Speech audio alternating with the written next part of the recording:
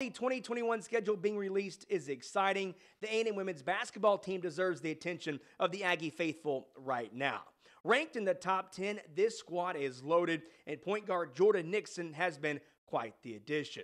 As Mike Lucas reports, though, the Notre Dame transfer went through a lot of heartache this offseason. Down to 5 seconds. The last play of the game wasn't designed for Jordan Nixon. Nixon's going to have to make it happen. But life doesn't always go as planned. Jordan Nixon, New York Tough, delivers. Jordan Nixon was supposed to spend last summer in College Station, training for her first opportunity to play in front of the 12th man. But the COVID-19 pandemic changed everything. I just remember being outside, and my mom calls me, and she's like, Coach Dave passed away. Coach Dave is former Texas A&M basketball player David Edwards, who passed away in March due to COVID-19.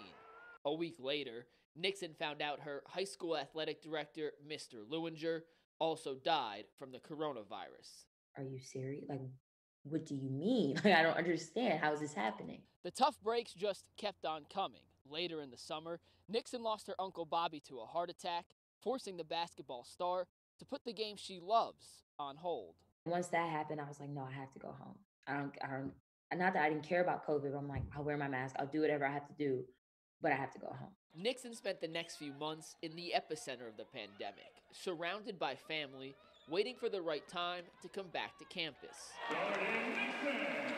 The starting point guard spot was still up for grabs, and playing with a heavy heart, Nixon wouldn't be denied. She did it not just with skill, but with a voice. And she can handle responsibility and accountability. The basketball court is her safe space. It's therapeutic, an escape, something she cherishes now more than ever. I feel like when I'm on the basketball court and I'm able-bodied, like I'm able to do certain things and spend time with my teammates or just work out on my own. Like, it just feels like I finally have an opportunity that I don't want to miss out on. With Nixon leading the charge, the Aggies are one of the top teams in America. Jordan Nixon is just taking over in this second quarter for A&M. No surprise that the New York City kid, who's gone through so much, is now leading A&M through these turbulent times. We just didn't find a hidden gem under a rock. She's always been out in front. All we're trying to do is to polish it, accentuate her skills, and let her just be herself. And just like that last-second shot to beat Arkansas, Nixon is making the best out of the hand she's dealt. In College Station, Mike Lucas, KX Sports.